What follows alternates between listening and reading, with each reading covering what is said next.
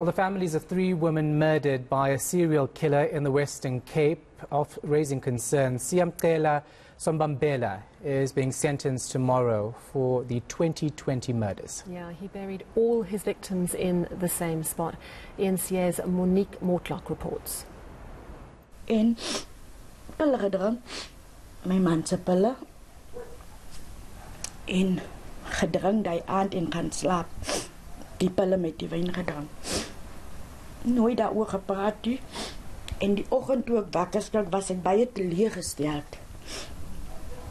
Want ek lewe nog. Ek wou net nie meer lewe nie. Christine Martinez may never get over her daughter Bernadine France's gruesome end.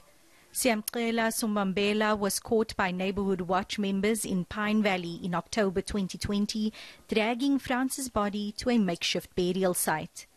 Martinez says she attempted to commit suicide twice in the months following the murder.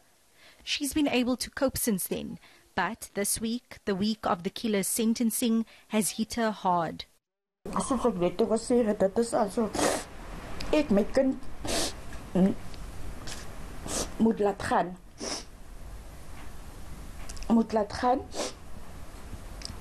En die ding waarvoor ek die bangste was, as omdat ek moet praat oor wat gebeur het. Iets wat ek vir 'n jaar en paar maande vir my het om oor te praat. En ek het net gebid die hele week dat die hofsaak hierdie week moet klaarmaak. En nie dat ek nog maandag in die hof moet gaan staan nie. Want maandag sou sy 23 word op die 21ste. She's hoping Sombambela's sentencing will lead to closure for her family. Michelle Pinard's mother has the same hope. Pinard's body was found buried in the area where Sombambela was going to bury France. Hy is 'n gevaar vir die samelewing.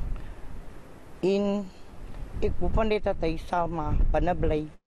Gisela Minard's body was also in a grave near Pinard. Minard's relatives are now looking after her 4 children.